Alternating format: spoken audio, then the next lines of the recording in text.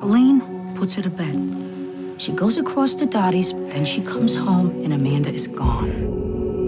Who would take my little girl? She never hurt anybody. A 4-year-old child is on the street. If we don't catch the abductor by day 1, only about 10% are ever solved. This is day 3. Do you know people in the neighborhood who don't talk to the police? 1 or 2.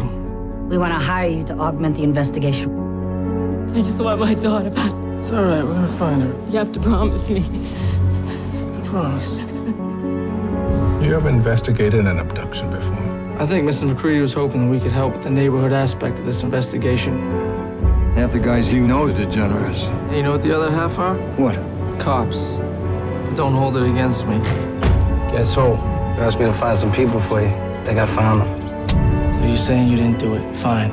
If it turns out you're lying, I'm gonna bribe cops to go after you, and I'm gonna tell everyone I know that you're a CI and a rat. And I know a lot of people. At least 2 guns in the house. What else? SWAT will be here in 5 minutes. You're not gonna wait for them? We're not waiting. He lied to me. I can't think of one reason big enough for him to lie that's small enough not to matter. You better think long and hard before you start running around here investigating the police. Let it go. Coming here trying to get noble, boy. And don't try to take on something you don't have the shoulders for. You gotta take a side. If you beat a child, you're not on my side. If you see me coming, you better run because I'm gonna lay you down. This child is all I care about. And we're gonna bring her home.